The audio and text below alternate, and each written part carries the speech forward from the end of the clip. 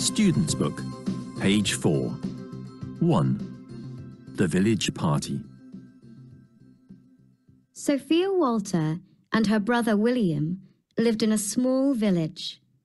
On the last day of May, Sophia said to William, "It's June next month, and 21st June is the longest day of the year here, isn't it? Why don't we have an enormous party that day? What do you think?" I looked on the calendar. That day is a Saturday this year. We can invite thousands of people. William laughed. Well, perhaps 100. That's an amazing idea. I'd like to invite everyone in my group at college, and you should send invitations to all your classmates, Sophia. Right. And to everyone in the family, and everyone who lives in the village, Sophia added. Good thinking, said William. We could have party quizzes, races, and competitions too. I might win one for dancing. William, you aren't very good at dancing. Sorry, Sophia said. But, well, you are improving slowly. Hey, pop or rock music? Both, William answered. We can tell everyone to wear funny costumes as well. Or their best clothes, Sophia said. Let's say wear funny costumes or best clothes then, William said.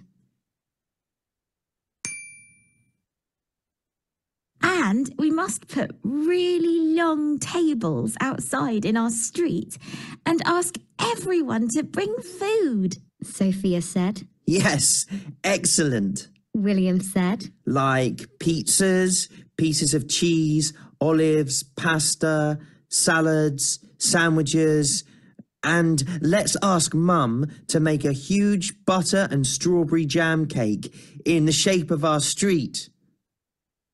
And milkshakes! They both said at the same time.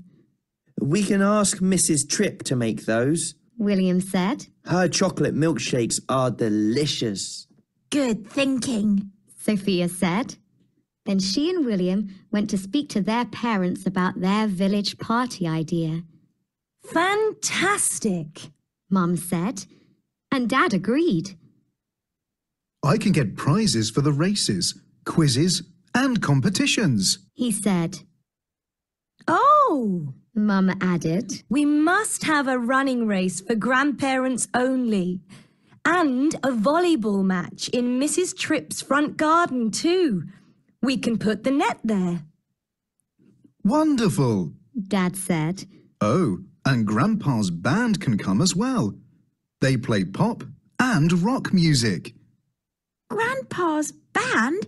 Brilliant! Sophia said. Okay, William said. He wasn't so sure about that, but he liked the volleyball idea. William and Sophia designed a party poster with a cartoon of the village on it and glued it to the wall on the corner of their street. It said, Village Party, 21st June, 4 p.m. to midnight. Ask Sophia and William Walter for more information. Everyone was excited about the party, and Sophia and William worked hard. They wanted the party to be perfect. On the morning of the 21st of June, the weather was dry and sunny. Neighbours carried out their tables and put them down the middle of the street, and someone brought 100 paper plates and plastic cups. Dad and 2 of his friends made a stage for the band to stand on and put lines of little flags with spots and stripes on them between the street lights. Just before 4 o'clock, everyone started arriving. Some wore funny costumes. Lots brought delicious food with them. But then it began to rain. No, Sophia said. What shall we do? Don't worry, said Mr. Sand from the camping shop. See you in a minute. No problem. said Mrs. Kite from the little clothes shop. I've got an idea. Never mind. Said Miss Smart from the school office. I can help too. Mr. Sand came back with 3 huge tents. Mrs. Kite came back with 24 umbrellas. Miss Smart came back with 10 big towels. Everyone ran around under the umbrellas and hurried to move the tables and chairs and food inside the tents. And when they finished, the rain stopped and the sun came out from behind the clouds again. So, everyone helped to carry the tables and food back outside into the street again and to dry any wet chairs with the towels. Then they sat down with their umbrellas and laughed and laughed. At 5 o'clock, William entered the dancing competition, but he didn't win. Sophia's friend Betty did. At 6 o'clock, Grandpa's friend Richard won the sports quiz that Sophia wrote. At 6:30, William's friend Dan won the hopping race. Mrs. Tripp won the skipping race, and Sophia's grandmother won the running race for grandparents.